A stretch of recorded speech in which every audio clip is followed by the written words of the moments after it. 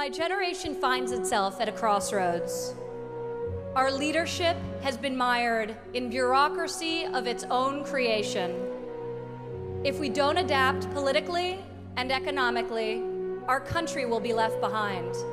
We live way beyond our means with a foreign policy we can't afford and an entitlement system that we have encouraged.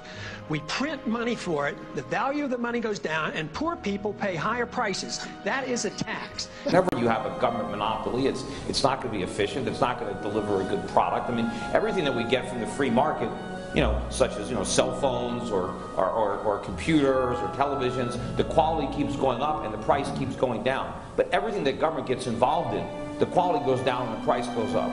The great achievements of civilization have not come from government bureaus. Einstein didn't construct his theory under order from a bureaucrat. Henry Ford didn't revolutionize the automobile industry that way. In the only cases in which the masses have escaped from the kind of grinding poverty you're talking about, the only cases in recorded history are where they have had capitalism. We, the people, tell the government what to do.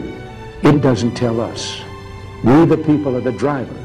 The government is the car. And we decide where it should go, and by what route, and how fast.